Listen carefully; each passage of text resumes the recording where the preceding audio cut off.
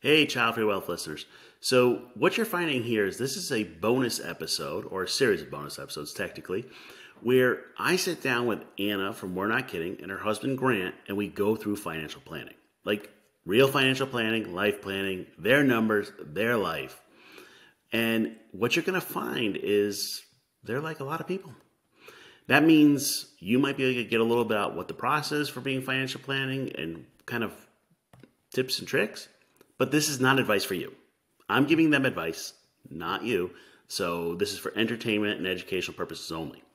There's a series of these episodes. So if you like this one, grab the next one. Before we dig in, I do have a little disclaimer I'm going to have to do, and then we can actually dig in. So here's a disclaimer. Anna and Grant have agreed to have their financial planning sessions recorded and shared. They are not being paid for this session or paying for financial planning with me. If you're watching this session, remember that the advice I am giving to Anna and Grant is for them only and should be considered education or entertainment for your purposes. Sorry, all the legalese I have to do, like, welcome to my world, like, it's all paperwork. So let me introduce myself. Anna and I met, but Grant and I haven't, and then we can get to know each other. So my background, my PhD is in adult learning. I'm an advice-only, fee-only certified financial planner, which is a fancy way of saying I teach people to do this. I don't do it for you. I'm also child-free and the founder of Childfree Wealth. That's not what's important. So tell me about you guys. Like Anna and I met in the podcast, but Grant, like, did she like drag you to this kicking and screaming, or she like, I have this really weird idea, or what? Yeah, she mentioned it, and my first, I think what I said is that my like gut reaction is no. That sounds like really personal and just uncomfortable. But when I thought about it first, I mean, that was like sort of my gut feeling. But what I actually felt like, yeah, we've been talking about actually trying to meet with a financial planner for actually years, probably, and just never have. But also, yeah, what good content that this would be, and maybe other folks would find some value in it as well. So that feels good. Okay, I'm gonna guess something though, Grant. I just got to check. So you went, if Anna's willing to do this and what I have to do is put up with it being recorded, then it's worth doing. Come on. That was really the thought process, wasn't it? I don't know. I don't know if I thought exactly like that, but when you say it back to me, that makes sense. Yeah. That could have been some of my thoughts. No, we just never have made time for it. So yeah, it was more like having a solution in place already was like, yeah, why not? And that's fair. By the way, you're completely normal. Seriously, everybody's like, I should have done this years ago. And Yeah. like I meet with people in their 20s to their 80s, and the answer is always, I should have done. And I'm like, you start where you're at. So I read the little like notes, and it looks like you two are kind of on, let's call it different pages financially. I saw Anna wants to figure out how to do finances, and Grant wants to figure out how to automate it and get a little further. But tell me kind of what's in your head. What are your thoughts on finances? You can start. I feel like I am a beginner. Like I don't know where to start, what to do. Yeah, money's not it's not my strong suit in the sense of, not that I am terrible with money. I don't think I'm terrible with money, but at this point in my life, I'm not making enough. I'm not making what I want to be making. And so it sort of feels like I don't really have the money to like invest or put into savings or those kinds of things. I don't know if that answered your question. That's fair. And I'll come back to it. Grant, how about you? I mean, kind of where we start and what's in your mind? Yeah, I think yeah, somewhat similarly. It has felt like we've kind of had like um kind of a hands-off relationship with our finances for the most part, and we don't typically spend a lot, although we do own our own house, or we are in the process of owning our own house, which feels good. But yeah, we've been kind of hands-off, and like, if an employer offered like a 401k match, we took advantage of that, but we didn't think about it very much beyond that. And now I think we are starting to think, or be like more interested in having a hands-on relationship with our finances, which feels good. And also it, having like kind of a career change recently, we now, for myself, well, for both of us really, but it feels like we're getting in a better place financially, to be able to start thinking about some of these things too. So we're past like we joke about it as the rent and ramen stage. Yeah. We've gotten past that, but we're not at the point where we're like got a plan for our money. It's kind of just what happens happens. Is that fair? Yeah. Totally fair. Yeah. And we have tried at different times, like we tried Mint. Is it Mint? Some kind of Yep. finance thing. And we did that actually for a couple of years, and seemed to get some value out of it, or at least like an understanding that we're spending too much money on food. And so, it'd be interesting to, I feel like we've had good intentions, but we haven't always followed through. Yeah. So you gave me a clue. Then I just got to ask, why not follow through? Good intentions, but like, yeah, I don't know if this is true for you. Sometimes it feels like for me, when I'm thinking about managing money, I think sometimes maybe I get in a trap of like seeing too many things as like an exception or as like a potential investment. And so we kind of like watch our money, we set a budget, and then we're like, oh well, maybe we should do this thing to the house, for example. And so then we kind of blow our budget for a house project or something like that. I don't know if that's true at all for you, but I know when I think about money, and then it's like I can always justify a way to like not stick to a budget. what are you thinking, Anna? Yeah, I don't know. The idea of budgeting kind of just makes my stomach turn. I know it's good. I know I should do it, but I don't know. That's what I'm thinking. I didn't ask the question on budgeting, you see. You just like went down a path. You're like, I don't like budgeting. I said, well, how do things fall apart? And you're like, I don't like budgeting. Well, that's probably where it starts. I'm not bought into the ideas, probably part of our problem. Why? I don't know. I don't know. I don't know.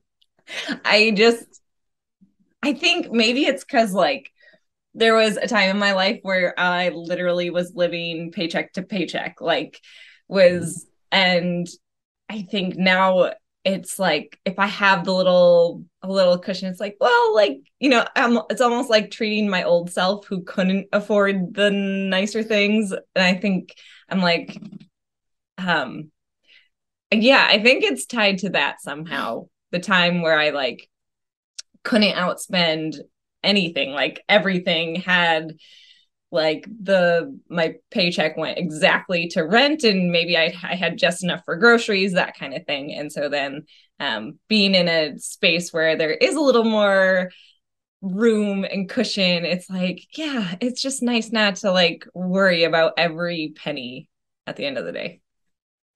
That's fair. By the way, completely normal. Like most people don't have a budget, and Anna and I talk about this on our podcast. This kind of outspending your stupid. You gotta just got enough that you can get away with whatever mistakes you want to make. But then there's that point, and we joke about it, but it's true, is where you turn from being a child to being an adult. Kids do what they want and what they enjoy. Adults set a plan and follow it. By the way, it has nothing to do with age. Like we've all had those moments, and we kind of switch back and forth. But it's that question of kind of like, what's more important? And Anna, you said something that made a comment about like you got to make enough money so you feel comfortable or something along those lines. Is there a magic number where like that's going to fix everything?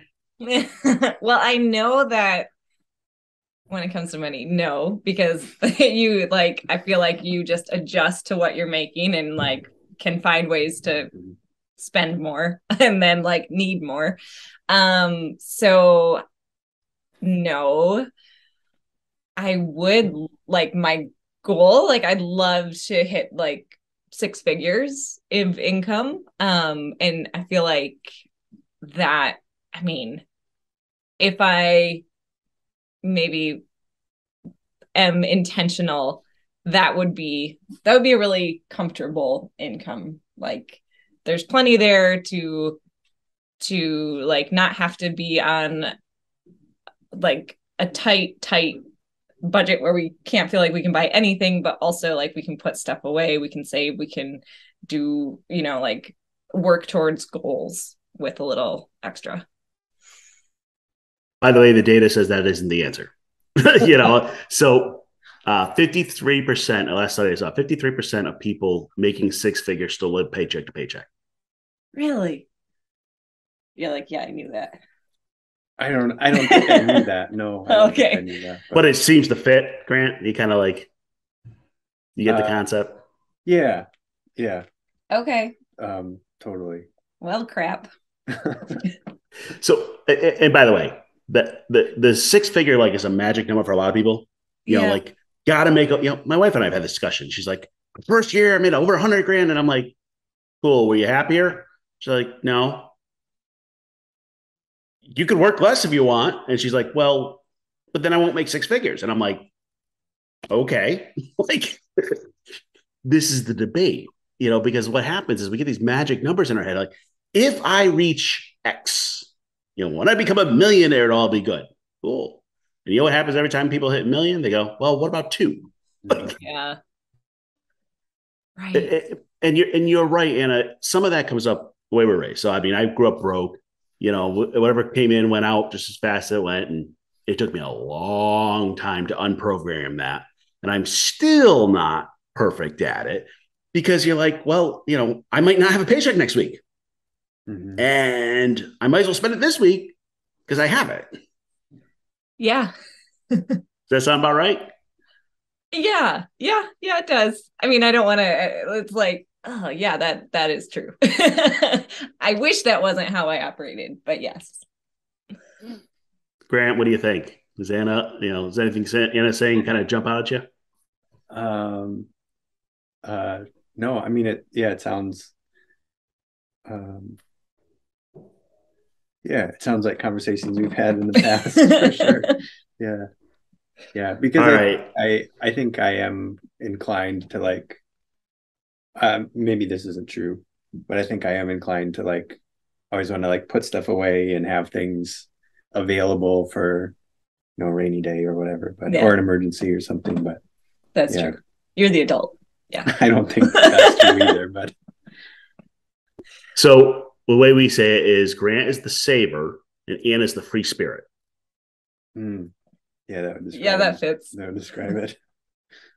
Now, by the way, super common in couples, that kind of offset is very common. Now, the question is, do you guys balance each other out like a yin yang, or does this free spirit and the saver kind of cause strife?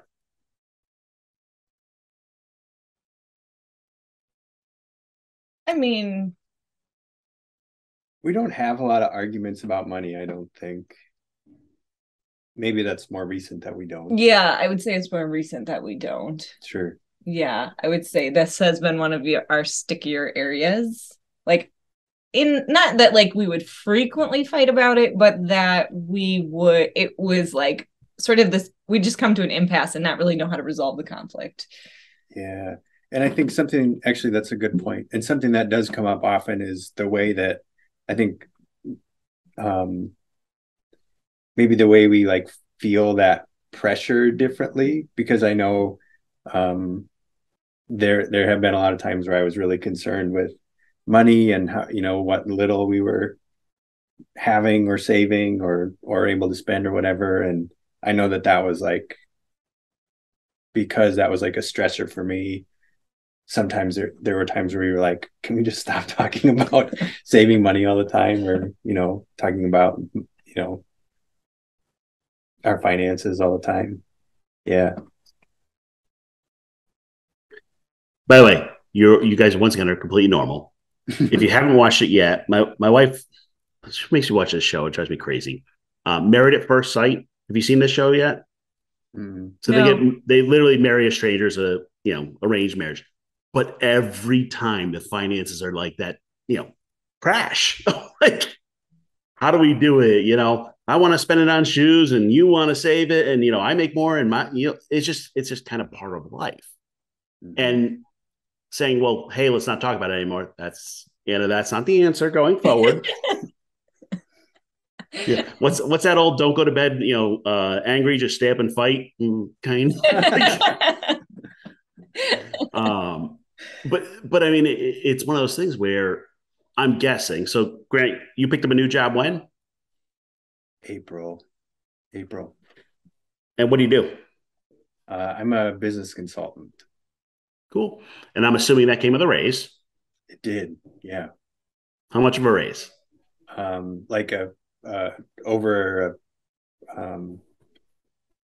With bonuses, it more than doubled my income. Yeah. And your fights went away. I think they changed. That's what you just told me. Like, I mean, am I wrong? Did I miss something? No, sorry, I might have missed what you had said there too. So did the fights go away when the salary went up? No, I think they lessened. and I think the stuff that we started talking about related to finances just changed, where we maybe had different ideas of like what we would do with that extra income. Do you think that's accurate? Yeah. Yeah. I don't know. I feel like our financial talks have been more about like it's a relief to be like his income has been like a relief. And then for me, it's often I feel stressed like, okay, but like I don't want Grant to be always shouldering the income burden for us. Like I know you've talked about there's like the garden and the rose, and I feel like I want to switch at some point, but I feel like Grant has been taking the brunt of it for us pretty much most of our relationship, all of our relationship. So What do you feel about that, Grant? Yeah, I've never really minded it, I guess. I will say that some of the conversations that we've had have been, I do feel pressure then to like, maybe overwork and to like do things to make sure that, if something happened to me because our income disparity is kind of great, just making sure that there is like a a lifestyle that you can maintain, that our current lifestyle without my income. Yeah, so I think that's on my mind, and part of the reason maybe why I want to be saving things, because I am not a catastrophizer, but I do think that I am like often imagining the worst case scenario, which is And that's completely fair. I'm going to pause for a second. So when I do these meetings, what I'm looking for is red lights, so things that flash. So one little flash came up and I want to check on it. Grant, do you have long-term disability at work? No. No. Okay. So when we get done today, I'm going to send you homework. And one of the first things we're going to do is get you a long-term disability policy. Yeah, sure. So this is one of those like weird things about being child-free. Life insurance, less of a concern. Long-term disability, giant concern. Because look at it this way. I'm going to like make up an experiment because I don't really want to say real things. So an alien somehow takes away Grant's legs. Like we got to do something obnoxious. Because like if I say like you get in a car crash, I'd get really sad if you got in a car crash. yeah. So an alien takes your legs and you can't work. You now have the smaller income of the two for life and additional healthcare benefit, costs. Yeah. So long-term disability, what we're going to end up doing is getting a plan. They usually cover about 70% of your salary. And if you pay it out of pocket, it actually comes out income tax free. So 70%, but you're not paying income tax, works out about the same. But if you think about it, if tomorrow you couldn't work, well, you guys got a house, and I mean, you'd be screwed a little bit. Let's be real. Yeah. Is that fair? Yeah. It'd be a big life change. Yeah. Yeah. Especially because if one person can't work, it's not even like, I got to cut back on work. It's that can't. And you guys are young, shouldn't be a big issue. But I have people, get in accidents or something happens or, and it's life changing. And unfortunately, Social Security disability pays like nothing. It might be $1,500 or $2,000 or something like that a month, but that's set for life until you retire. It goes up a little bit. That's rough. Does that make sense? Yeah. Yeah. One other question to go along with that, Grant, and we'll get back to the bigger questions. But by the way, you see why I'm flashing red light on that one. We gotta do something quicker on that. For your employer, are you guys in open enrollment right about now, October, November, where you pick your benefits? I haven't checked, but I would imagine that's coming up. Yeah. Okay. When it does, I want you to send me a copy of the benefits, and then we'll go over them because we may be able to get long-term disability through there. We may have some better options for health insurance, all that. We're going to go through all of it because I had somebody, I was looking through a plan. They literally had 42 different healthcare plans to get picked from. I'm like, ooh, this is going to take me a while. So you want to make sure you have the right benefits, and we only have a small window. So what'll happen is when you get it, you send it to me, and then we'll have to schedule a meeting within that time frame because you only have like a couple weeks to do it. But if we can get long-term disability through there, it's going to be cheaper. Do you know if your employer offers it? I don't remember it coming up in the onboarding process, which doesn't necessarily mean that they don't, but I don't remember it coming up. Yeah. All right. So I'm going to make a note on that homework. When the open enrollment benefits come in, and by the way, double check your email because it's usually right about now. Yeah. You'll send me the PDF of the whole thing, and then we'll go through all the benefits and make sure you have the right set. At one point, we'll actually look at your pay stubs and make sure it's getting all there because what happens often when people start jobs, they sign up for everything.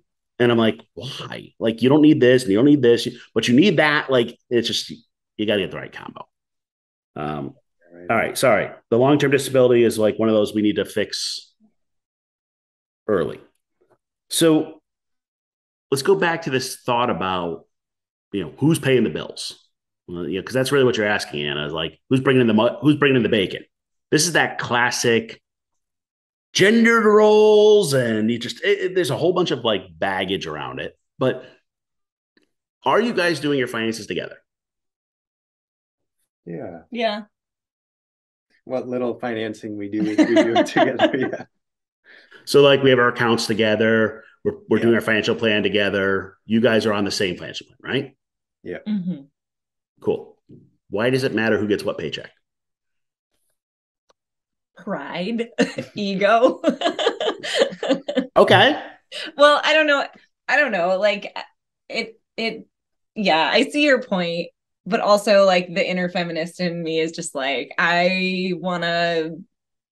don't want to fall into those gender roles. I want to, I left the 9 to 5 because I think one of my frustrations in life has been the pay gap and seen it play out. Not to say that we've had the same jobs, but there have been times when we were in similar roles and just to see the income difference in this and I feel so stuck sometimes, which is why I left working for other people to work for myself, because I felt like that was the only way I could, without going back to school or starting completely from scratch, have a way to break through this and not be stuck at $15 an hour. Okay. So, Anna, I apologize. I'm going to be very direct with you. And Grant, I should have warned you in advance. I'm a very direct coach and planner. So if I'm too direct, push back, but let's cut through it. So let's say, Anna, Grant comes back and says, look, I found this perfect job for me, thing I always wanted in my life, and it's half the pay. Would you be okay with it? Yeah, I would. Yeah. I'd be like, let's figure out how to make that work. Cool. So what I heard from you, Anna, is I found something I enjoy to do. It's not perfect yet, but I enjoy it more than my day job, pays less, but I'm happy. So what you're saying is it's okay for Grant, but not for you. Yes. That is what I'm I saying. trapped you in that question. I mean, there's no way around that, but I completely trapped you. But you see where I'm going with that? Yeah. Now, if Grant follows his passion and cuts his pay in half, is that a gendered role thing? I guess I don't know. Okay. I don't know. It's not. I mean, Okay, it really isn't. So why is it if you do it? And by the way, I'm respecting, the pay gap's a real issue. We've got a whole bunch of gender issues. I mean, my wife and I, we got all types of hell because we moved 1,200 miles for her job, and people were like, "You're moving for her job?" And I'm like, "Yeah." Like I know a lot of that exists, but why in your head is it a issue for you, but not for Grant? Probably because I've never had a salary I felt was respectable. And so like I've always just been like struggling in that way. So Okay, so we're gonna have to go a little deeper here. Actually, I'm gonna ask Grant this one. okay. Grant, yeah. Oh, by the way, when I work with couples, everybody's like, their turn. Like, seriously. And I will say things that you guys have said to each other over the time. It comes out different. It's heard different when a third person says it.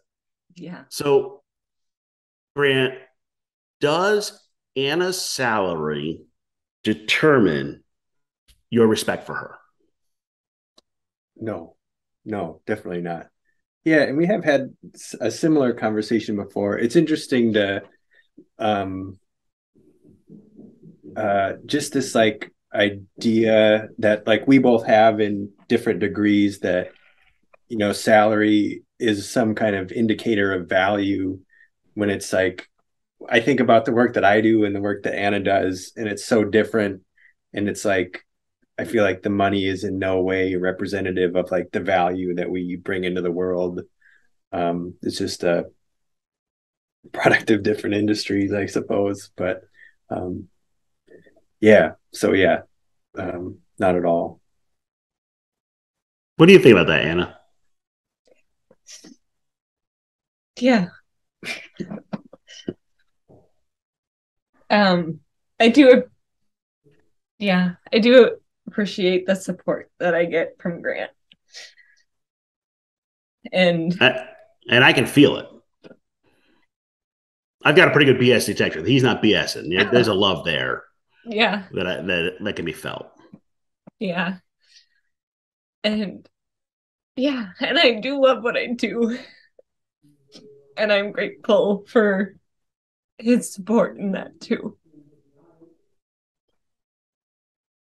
And that sounds like a great combo. And what I'm hearing is if someday later, Grant wanted to follow his passion, you would support him. You mentioned the garden and the rose, and this is the way me and my wife do it. One person's growing and one person's providing support. And by the way, support could be lots of things. It could be financial, could be literal support. I cook and clean. I do the gardening literally so she can do her job or whatever it is. But what I'm hearing is Grant's nice and stable and relatively happy at your job, Grant. Yeah, I would say so. It's not broken. We're not upset. Don't need to change tomorrow. Yeah, not at all. So what's wrong with you growing, Anna?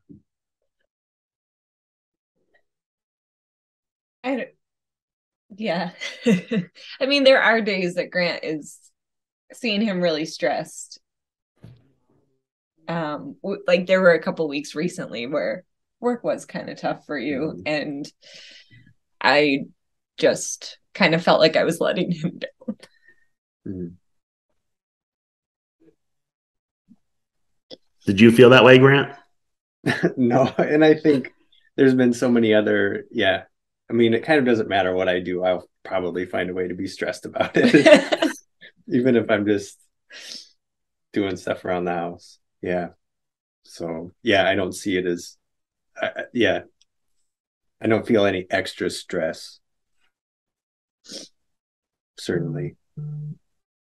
So in other words, you had a bad week at work. It wasn't like I hate my job. Right.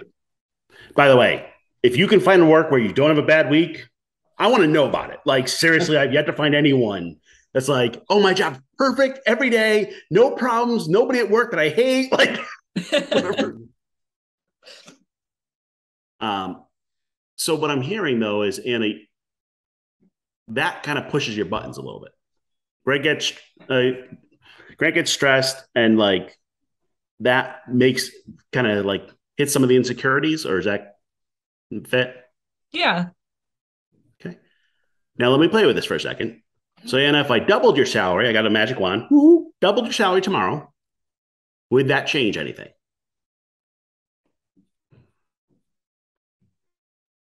Not really. That's the truth. You earning a more salary is not going to make Grant's bad week at work better or worse. And I'm going to guess this, but let me ask Grant. Grant, when you're having that bad week at work, would you rather have Anna's support or an extra paycheck from her? Yeah, right. Yeah, definitely the support. Yeah. There's no amount of paycheck that could take the place of that for sure. This is the problem with like it's a consumerism problem, and I'll send you an article about this, but we get stuck in this cycle and we have to like consume more and more and more, and we need a bigger salary, and if we're not making a bigger salary, we suck, which is not true. Because let me play with this. So, if you work as a social worker, you are out there helping people with their lives, trying to like get past their barriers, all their issues. You are making a huge difference in society. A social worker might make 40 grand. Does that mean their work is not good? No. And a financial person might be buying and selling stocks and making millions. Does that mean their worth is more?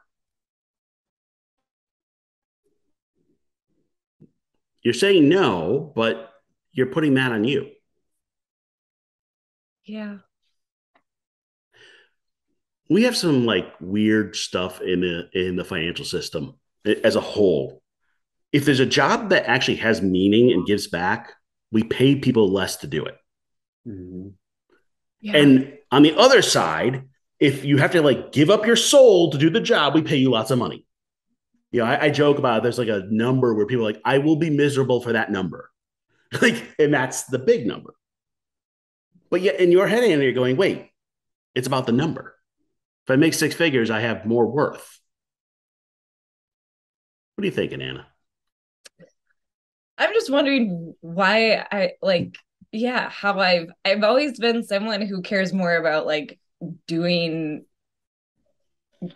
good than like the money, but all of a sudden that is like completely flipped. And I don't understand like when that happened or why, but like clearly I haven't like given up on trying to do, in my eyes, like I do think that the work I'm doing has an impact, and that's what keeps me going. And like but the financial piece isn't there, but yet it really does matter to me, and I don't know when that became so important.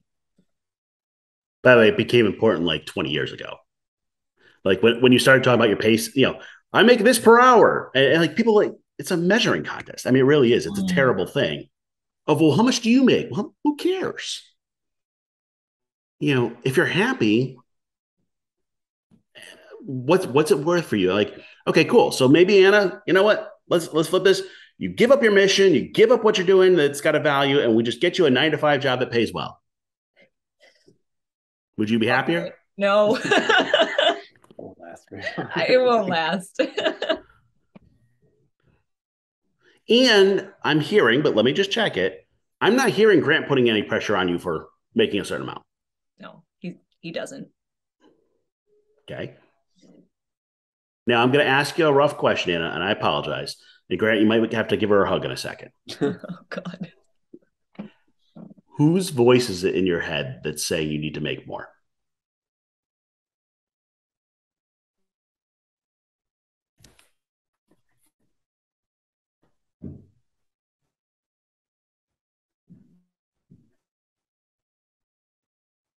Um, Mine. I'm willing to bet it's not. Let me go why. Let me dive into this. Here's the thing. You told me you're about a mission and giving back. That's not the same voice that's saying you need to make more money. So the voice that's saying, hey, you need to make more money is probably something in society, culture, family, mentors, people you've talked to, books you've read. I don't know. Yeah. But identifying that voice is going to help you to understand, well, where did it come from? Yeah. Did that voice, did this, hey, drive for, I got to make more money, did it happen at a certain time or has it always been with you? Um, I remember when I worked at Seed Savers with you, I got frustrated then. Income was part of why I chose to leave. Um, so I think maybe the first time I started thinking about it was, what year was that? 2016, 2015 that really started emerging for me. But I don't know, maybe it is in part like family. Not that they put it on me, but seeing them, have that goal and meet it, and now I'm watching them and I'm like, okay, like I'm not there yet. Like, when am I gonna get there too? Kind of thing. Yeah, this is the comparison to the thief of joy routine. Yeah. You know. Oh, I'm good at that.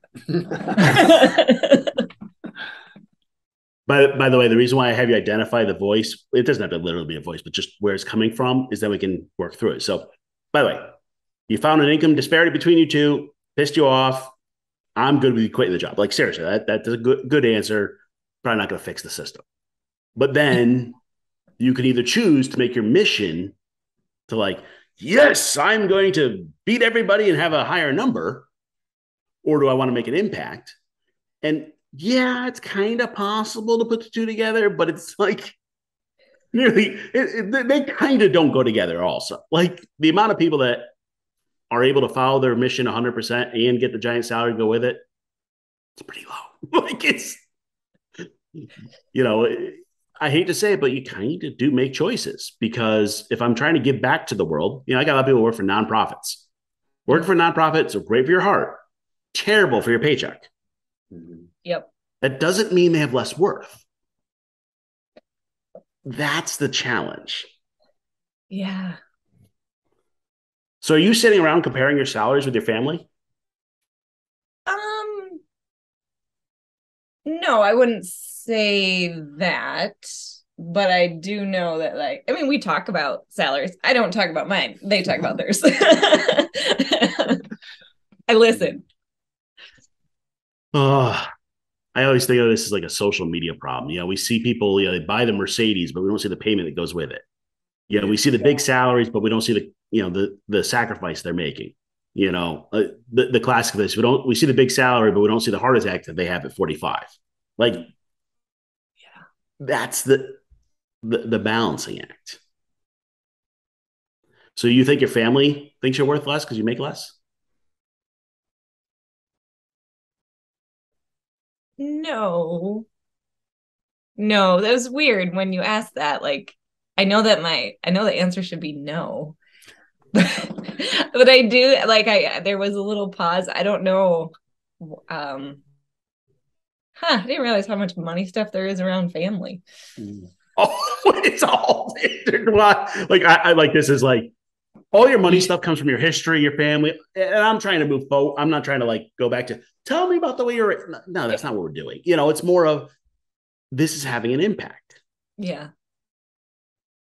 See, what's happening is, so you two are child free, correct? Would you say by choice or not by choice? What's your Yeah, by choice. Childfree by choice? Cool. So you have chosen to leave the standard life script. Standard life script says you go to school, you get married, you have kids, you buy a house, you work 20 years, you get a watch, and you go. But then you're saying, but I need to get back on it for my career. Well, no, you don't. Being child free means you have the time, money, and freedom to do what you want. And you're saying, well, what I want is a bigger salary. No, that's not really what you want. That's what you feel like you have to do. Is that fair? Yeah. Yeah. All right, Grant, here's the tough question.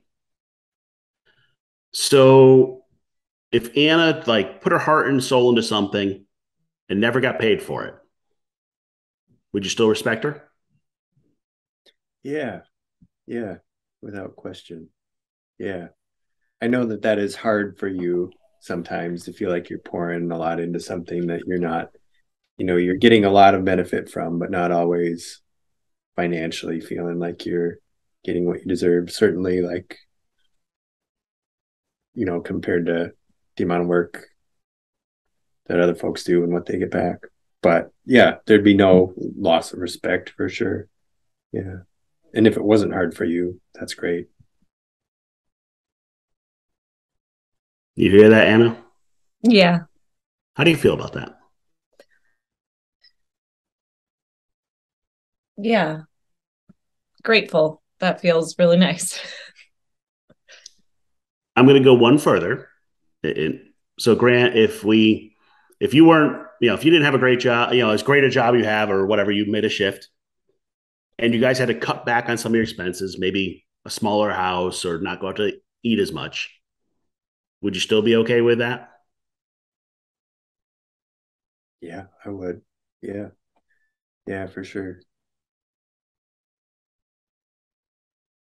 So what I'm hearing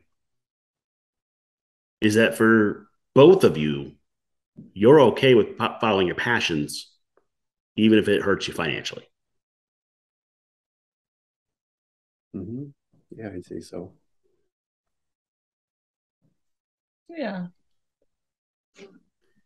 Then you know what? For everybody else, they're not going to understand it, and that's okay. Because they're not there.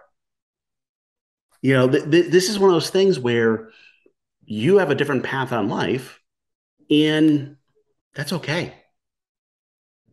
Now, by the way, we still have some spending and budgeting things we need to do, like everybody, but it's not about the big dollar. Anna, what are you thinking?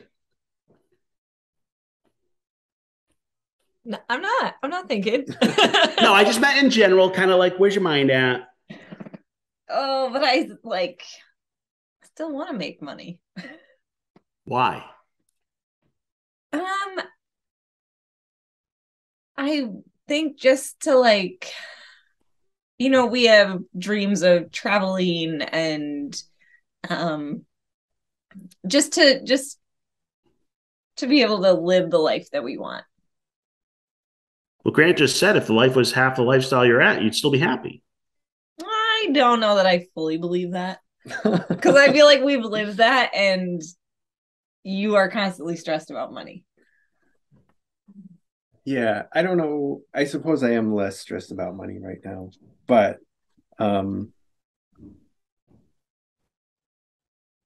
yeah, I feel like there's a lot of trade-offs that are made. For sure. I guess we haven't really talked about that since we've, yeah, it's been since April that we've sort of been, your salary doubled and but also my availability to do things besides work shrunk. Yes. Incredibly. And that's been hard to deal with. That has been stressful. A different kind of stress. Yeah. Also, Anna, there's a difference between, hey, we have no money, we're living paycheck to paycheck, and we make a conscious choice to cut back. There's there's that clawing and I like this analogy. They say money's like oxygen. Too much is not good for you, but you don't have it. Like seriously, yeah. but it's a mindset thing. You're picturing you guys struggling. Right. I drew you a picture of following your dreams, even if it meant less fun stuff you're buying, or maybe you're traveling a little less fancy. And you guys said, yeah, that's good. Okay. Yeah, that is a good distinction that I hadn't made. What I'm trying to do, Anna, is get you to think about a different set of goals than money. We'll still earn money. Like, we're not, it's not like, Anna's going to get no paycheck. But the question is, what you've answered is earning more money does not make you two happier. Is that fair? Yeah. Like, the level you're at right now is okay. Making it happen. We'd like to save more for future. We want to get better about the finances, but we're okay. So that means the foundation is solid. Now, Anna, maybe instead of measuring net worth or salary, you measure number of lives impacted. All right. Gotta stop making me cry, Jay. Dr. J. I apologize. It happens in most of my meetings. But here's the thing. The reason why the chairs come out is that's a release. Because here's the thing. I'd rather see like a chart on your wall behind you of numbers of lives impacted. And I'll bet both of you would be more proud of that number than number of dollars earned. Yeah. And if for the rest of your life, all you did was drive number of lives impacted, you'd probably be pretty happy with your life. Now, beyond, we have to cover the basic needs. Like we already assumed that. Yeah. Now, let's make some money while we do it, but it's a different purpose. Because somebody would be like, well, I make 6 figures. And you're like, yeah, well, I impacted 1,000 lives this year. How about you? And they're like, oh, I did 1,000 spreadsheets. You're like, Grant's like, oh, yeah, I do this. I do the spreadsheets too. No, Did I pick on you, Grant, there? You do spreadsheets all day? Not all day, but there are some days that is a lot of spreadsheet work. And I'm willing to bet, Grant, you are not excited about the number of spreadsheets you complete. Yeah. I do like spreadsheets maybe more than than the average person, but I don't feel like extra fulfilled by the number of spreadsheets that I work on. No. See, what happens is, Anna, you told me doing a job just for the money is what you left. But then you told me I want to go back to that. This is part of the problem when you turn your hobby into your living. Is it's a good way to make it like something you hate. You're like, now I'm driving to a dollar sign and I didn't get my dollars and that falls apart. And right. You can lose happiness in the middle. Yeah. Grant, what do you think? And I picked on Anna a little bit too much today, but kind of what's your reflection on it? It is interesting. Yeah, because we have kind of similar conversations sometimes. It is like whenever I think whenever we're like thinking consciously about like what do we actually want and focus less on like what do we think we should want or what do we think or what do we feel pressure to want and to achieve, then I think like we're both super aligned in that, what matters more is the impact that we have. And we like, I don't think we have a lot of like, I don't want to speak for you, but I don't think we have a lot of like pride around like the amount of money that we make. Like our drive to have a certain income level is more based on like what fun things can we do together or what can that money, support in terms of like our hobbies or how can we use that money to like do good in other people's lives. So, but I think we don't have a lot of ego about like the amount of money that we have when we think about it consciously. But I think we do often both fall into the trap of like, oh, I have to make this amount of money. And isn't it cool that this is my income and I can say this now or whatever? Yeah. So what I'm hearing is you guys are like at the core synced. What you talk about and what happens in the, in the noise Mhm. is where the issue is. And by the way, the answer to that is to stop going on social media. But, no, but I mean, it's all the information we get into our head. It really Yeah. drives me crazy. By 40, you have to have X amount in the. No, you don't. You have to be going to your goals. And that's really what we're working towards is trying to figure out what your goals are financially. Because here's the thing. So, Anna, you said, hey, I don't like budgets. Now, if I say, cool, getting you guys on a budget is going to allow you to impact more lives, you okay with that? Yep. Is that going to keep you on the budget? Probably. That's the point. Anything else we've tried? So the reason why budgets failed, first of all, first month is going to suck no matter what. And next time we get together, we're actually going to do a budget and some fun stuff around that. But I start with the goals because if you don't have a big enough goal, then Amazon is much more attractive than that goal. Amazon's my problem. I'm just calling like, don't mind me. I'm just talking about myself right here. But and it doesn't really matter what the goal is.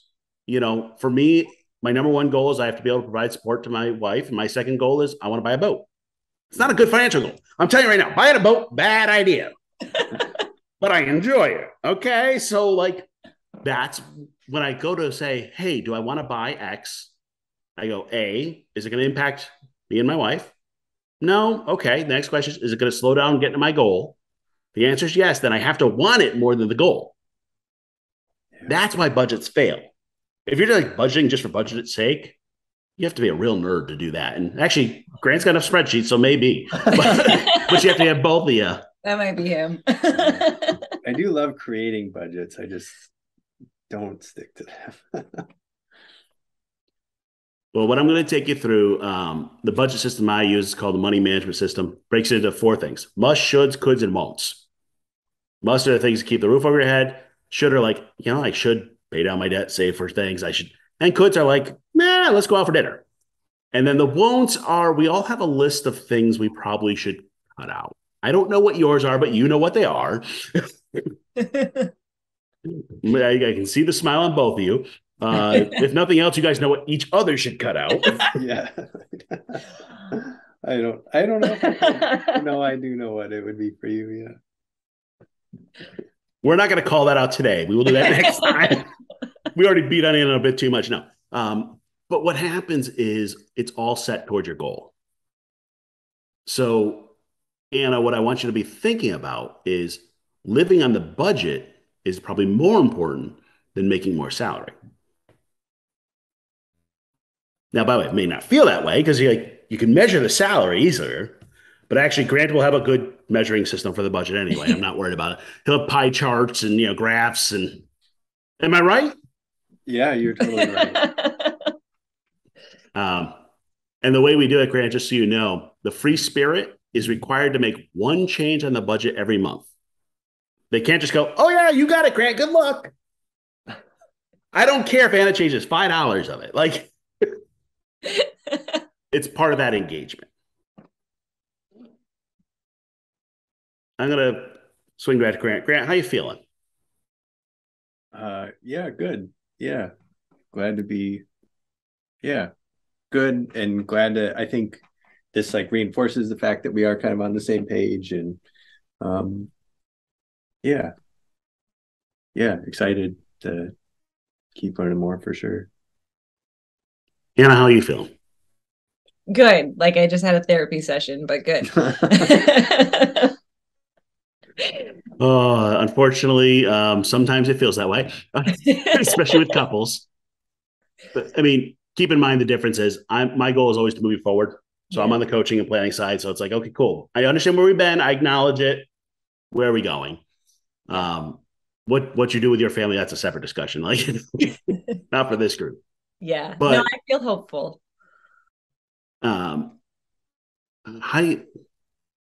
What's the measure? Is it salary, lives served, number of people interact with? What's the measure of success for you, Anna? It's the lives that I get to interact with Yeah, for sure. Okay. Part of your homework is going to be to actually figure out a measure. And Grant's going to be able to help you on that. Grant, I'm assuming you can help her on determining leading and lagging indicators for her success. Yeah, right on. He's like, I do that all day for work. I might as well do that for him. But it's the whole point of is shifts. So, for example, like some of my colleagues have kids. They actually their goal is number of days they get to volunteer or work with their kids or go to school. Like that's a good measure. The dollars and cents are separate. I don't know what your measure is going to look like, but if we can get that down, everything else will become easier. So, a couple things. Actually, before I go through your homework, what questions do you two have for me, if any? I don't think I have any. I don't think I have any yet. Yeah, I'm sure I will once we get into the weeds a little bit, though. Yeah, that's the stuff you're going to love, Grant. You know that. He's like, let's do the simulations and let's do the math on this and let's run this out. Understood. We have to do a bit of both. Couple of weedy things. So, open enrollment, long-term disability. Those are kind of the two things I want you to look for. If you get the open enrollment packet, send it to me. We'll do that meeting. If we have to move the time up, we can do that. No big deal. I'm going to also send you to access to my new system. It has 15 courses and 100 videos, all that. But what it's going to do is it's going to do initial assessment. So like, where are you? What do you got for money? All that. I try not. The first meeting, I'm like, the money's very rarely the issue. It's more the bigger issues and the goals and the life and that we have to get first. So that assessment will get you there. It'll also give you priorities. In the courses, there's actually one on figuring out your goals. That's kind of what we're talking about here. Then we'll talk about the foundations of finance, and then we'll talk about saving, investing, all that fun stuff. But first step is we got to figure out those goals. Does that make sense? Yeah. Yeah. Okay. So next time we get together, ideally, it may actually be the open enrollment, so we can do the nuts and bolts of that because it's only once a year. But then we'll also work on budgeting and some numbers and work that through. But without the goals, the budget will die after what did you guys get to, like 3 to 6 months last time? That might be generous. Yeah. I was being nice. Let's call it 3 months. But we get the goals done so that the way I say it is the first month on budget always goes bad. Like the hot water heater will go or the transmission will go or something. Like there's always something. People are like, that budget was great. And then this happened. Great. And then we get past that. No, yeah, it'll be. What's that? So it's going to be our washing machine. Of course. Yep. It'll be something like that. And then we just work it through and then keep going and you'll be fine. And then we'll start working on the saving, the investing, all that fun stuff. We need to swing back to Anna. And once we have our goals, then we can figure out how to get there. That's the next step after that. Because the challenge is if we don't have the goals, we might end up someplace we don't want to be. We could have worked on an answer to get you a better salary, but if that's not what matters to your heart, you get to that point and you're like, yeah, that wasn't what I wanted. Yeah. Yeah, you perceive that right, because we have had lots of conversations where it's like I will set goals around money and I just like nothing motivates me except whatever I think will motivate me doesn't, but you drew it out today. So yeah. Yep. Something on this live serve, something along those lines, Grant will have to put his thinking cap on how do we measure that, but that's going to keep you going. And you're going to go, what? That has nothing to do with numbers. I know. That's why it's just, you've learned the numbers don't help you. Yeah. Now, what's funny about this is Grant's going to be driven by the numbers, but it's possible to have two sets of targets, but still be working on the same plan. Cool. You're kind of you're going in the same direction, but for slightly different reasons. Yeah. And it works out. Awesome. Yeah. Now, Grant, I have to ask, so you got dragged here. Anna said, hey, we're going to meet this weird dude and talk through. How you feeling about it? Good. Yeah, it was less painful than I imagined. So, yeah. I don't know what I imagined, but I was going to ask, what pain did you expect? yeah, I don't know. I think, what I'm always conscious of is like probably not putting away as much as should be or could be, probably not as aware of all the details of our finances. And I didn't expect, especially after Anna talked to you, I didn't expect, to be shamed about any of that. But I'm always just in the back of my mind conscious that like could be doing more. And I just, yeah, having to face that fact sometimes is like, yeah, hard to think about. Hard to think about like, oh, well, this many years worth of wasted opportunity to, put money away or whatever. So, yeah. And by the way, that's completely normal also. Everybody expects like me to come in and go, I saw you spent $5 on that latte, and that's the thing is, I don't measure against anybody else. I'm looking to see, are you working towards your goals? Cool. So if you're telling me you're not putting a lot of money away, but you're impacting a lot of lives and you guys are happy, what's the problem? Mm-hmm. That's kind of the mindset. Because what happens is if you read online, the answer is, well, by this age, you're supposed to have 2 times your salary. And this says who? Like, seriously. And, I joke around. It's like, the one size fits all clothing that fits nobody.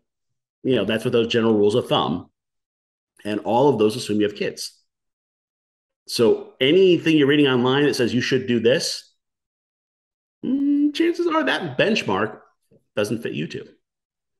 Sure. Interestingly enough, it doesn't fit a lot of people because everybody's life is different. I mean, even just where you live in the U.S., making 6 figures in New York City, you are barely living off the street. Like, but in Iowa, that might be huge. Yeah. Yeah. All right. So I'm going to send you an email with homework. After every time we meet, you're going to get homework, whether you like it or not. Part of what we're doing is we're trying to build accountability into this. So like the open enrollment is just kind of some nuts and bolts, easy stuff to do. But the big one we're working on right now is goals. So one of the homeworks is going to say, figure out this measure for Anna, whatever it is, and we'll use that as we're targeting things. And by the way, it doesn't have to be perfect.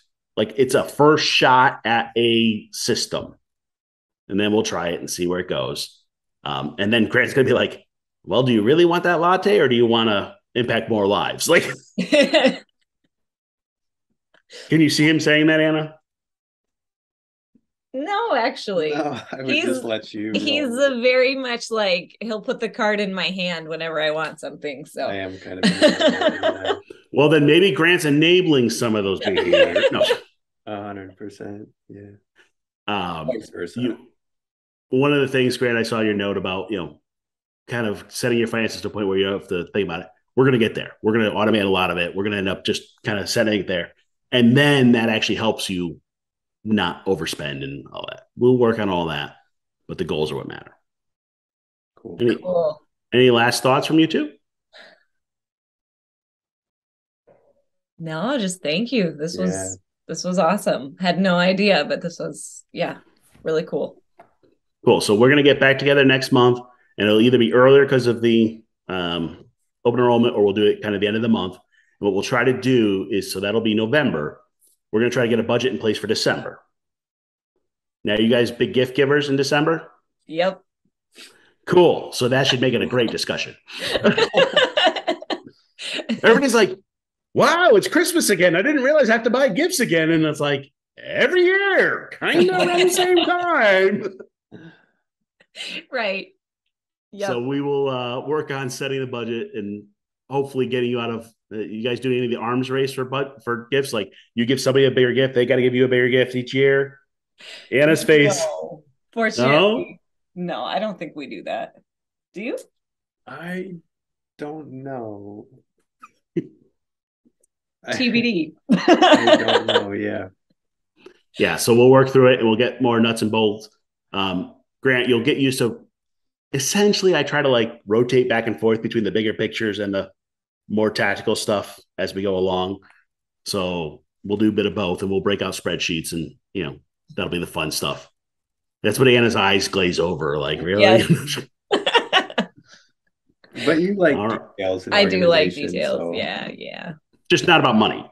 Right. That's the money piece where I glaze over. No, I'm kidding. Maybe. The other thing I want to make sure tomorrow, see what sits. Like that next morning, I joke about the shower moment. You take a shower, your head will clear out and go, huh. And Anna might come back and say, yes, it is about the money. Okay, we can go that direction. Or she might come back and say, no, it's about the lives. Okay. But I have a feeling you guys are a great team and you'll do well together. So. Thanks.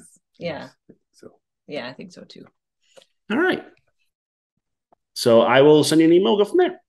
Awesome. Thank you. Thank Thanks. you so much. That's all for this week's episode of Childfree Wealth Podcast. Be sure to follow Childfree Wealth on social media, email us at podcast@childfreewealth.com, or visit our website, www.childfreewealth.com.